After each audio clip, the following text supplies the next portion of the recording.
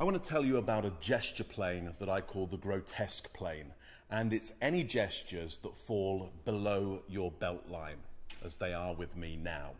When your hands hang down by your side, especially when you're under stress, it will cause your fight and flight system to be actioned, which can create signals of distress, anxiety, disengagement, and kind of sleepiness, which you may be feeling from me now. Of course, when you change that gesture plane, where I've gone here, up in the passion plane, everything changes, and it doesn't matter what content you're using.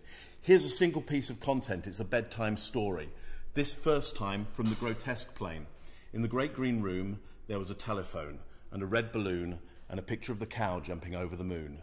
And there were 3 little bears sitting on chairs, 2 little kittens and a pair of mittens. That might feel a little more sleepy, but up here in the passion plane, in the great green room, there was a telephone and a red balloon and a picture of the cow jumping over the moon, and there were 3 little bears sitting on chairs and 2 little kittens and a pair of mittens. My kids would be jumping up and down on the bed if I told them the story like that.